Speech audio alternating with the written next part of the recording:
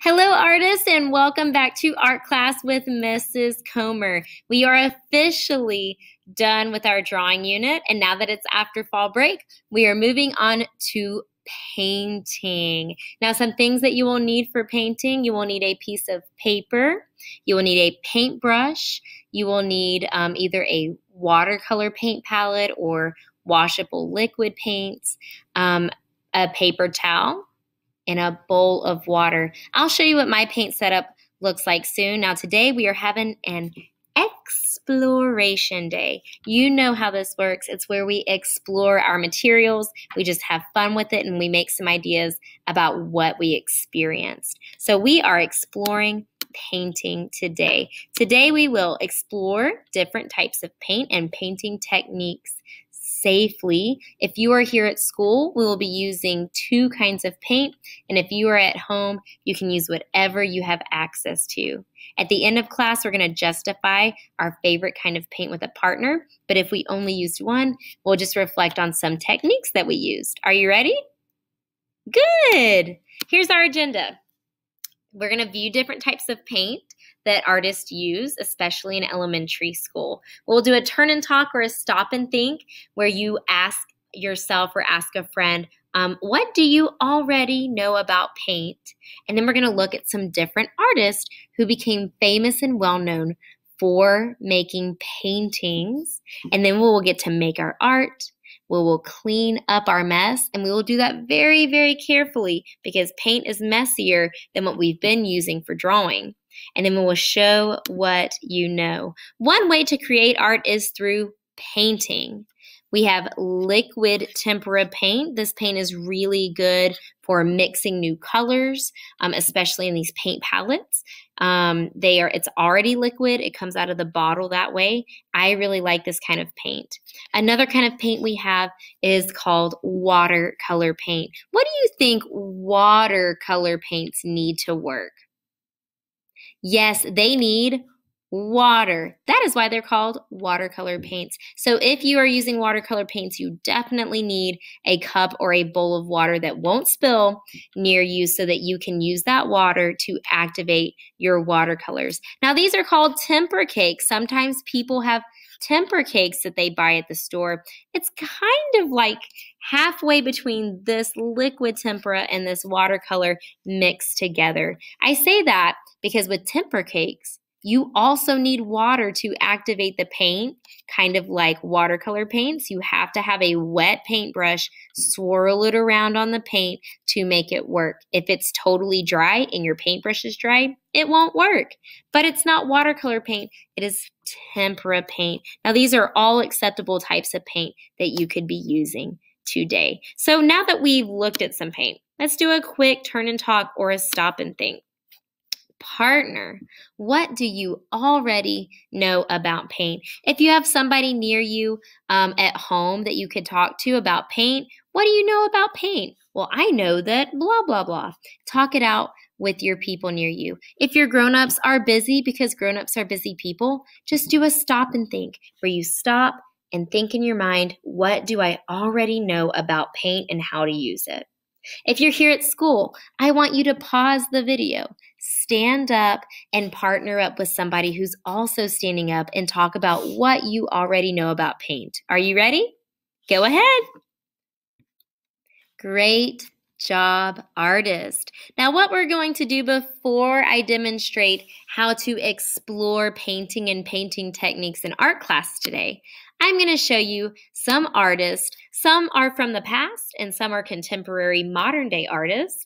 And what I'm going to show you are some of their paintings. They're all very different from each other. You guys know this is one of my all-time favorite artists. And what is her name?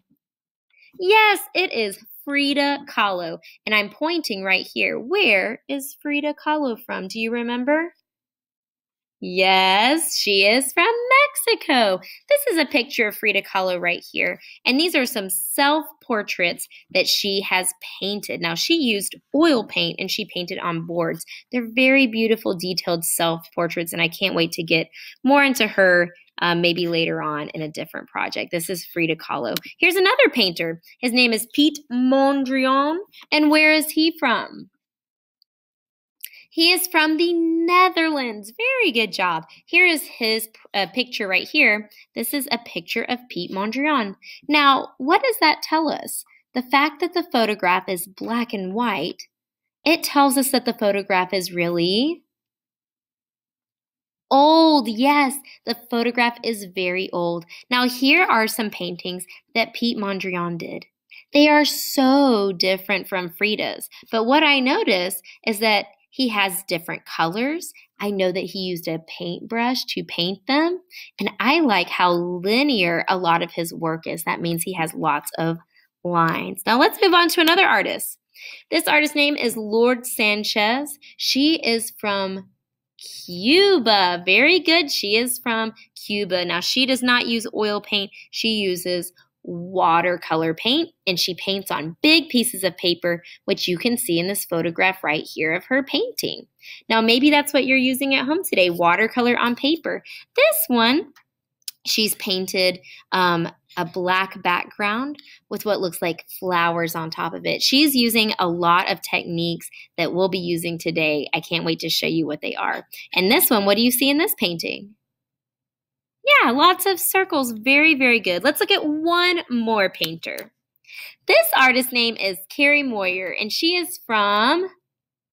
Yes, she is from here in the United States. Now, I love her work. This is a picture of her right here standing in front of one of her paintings. She uses something called acrylic paint, and she paints on canvas. All the paintings I've ever done that I've shown you that I've done have also been acrylic paint on canvas. Now, we are not using acrylic paint because acrylic paint is permanent to your clothes, and we're just not ready for that quite yet. So here's what we're going to do, friends. We are going to be exploring paint just like these artists did when they started painting when they were younger. Here is today's challenge. We will explore paint today on watercolor paper. That's thick paper. If you don't have watercolor paper at home, is that okay? Of course it is okay. We are just painting on paper today. Now in class, I will be giving you different types of paint that you can use. I want you to use the paints for at least 6 to 7 minutes. Now we're going to be doing some different techniques that I'm going to show you in just a second. Things like mixing colors to make new colors together, or something called a wet on wet technique, which is where you put water on your paper and then put paint into the water that's already on your paper. There's another technique that we're going to try today where it's layering colors once they dry, adding another color on top of that, and things like that. Now, after we experiment with our painting materials, we're going to justify what our favorite kind of paint was or what our favorite technique was from today. So here are some techniques I am about to show you. Wet on wet, mixing colors together to make new ones, and layering your colors after they dry. Let's take a look and see what that looks like. I also happen to have watercolor paints right here. Now one is fine. So here's what I have also. A small piece of paper. This is just for exploring. You don't have to have anything too big or fancy for today. We are just exploring, we're having fun, we're experiencing all of these materials, and we're gonna make some ideas about what we experience. So what I'm gonna do first is take my paintbrush, I'm gonna wet it, I'm gonna make sure that it is clean. Now, when you're washing your paintbrush, we already know we are not slinging it around, we're not making bubbles, we're not making sounds with our paintbrush. So I'm gonna take my paintbrush, and the first technique I'm going to do is called wet on wet. So basically what I'm doing, kind of like what Lourdes Sanchez does, I am taking water, I'm adding it to my paper like this. Now I know you're like, Mrs. Comer, I can't really see it because it's just clear water. That's okay because I'm not done. I'm just adding a little puddle, kind of like an oval shape. I was kind of inspired by Lourdes Sanchez. Now what I'm gonna do from here is take my paintbrush. If I have watercolor, I can swirl it around, usually for about 10 seconds, activating that paint with my water. And then wet on wet, I'm just gonna take this and drop it in. And can you see what's happening? Yes, it's spreading. If you look really closely, you can see the paint spreading around. I can wash my paintbrush, go to a different color, drop that in the water, and see how it spreads around and mixes too, okay? Just like this. I can play around with that a whole lot. I can even take my paper and maybe move some of it around. Now, let's do another technique. I'm washing my paintbrush very carefully, mixing colors together to make new ones. Let's do that. I'm gonna show you with liquid tempera. Maybe I will scoop out some yellow and put it in this empty one right here.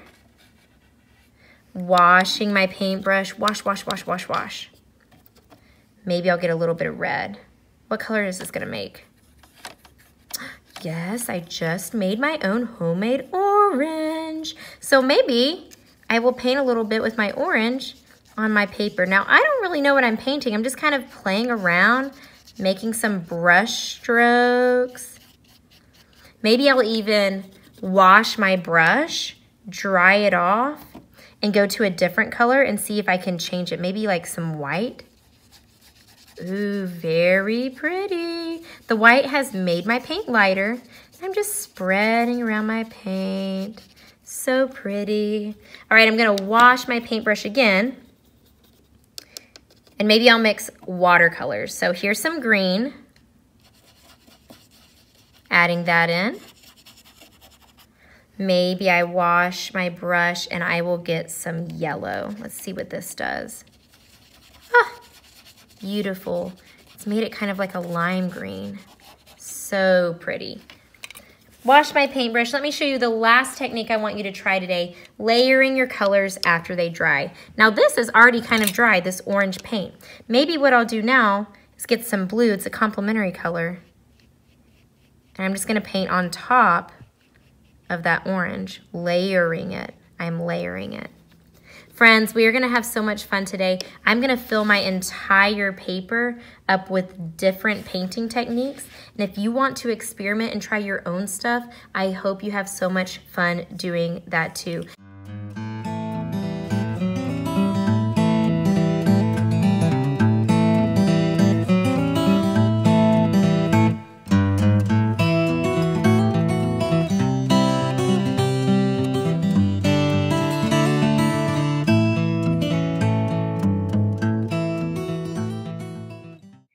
All right, friends, I had so much fun painting with you. Let's do show what you know.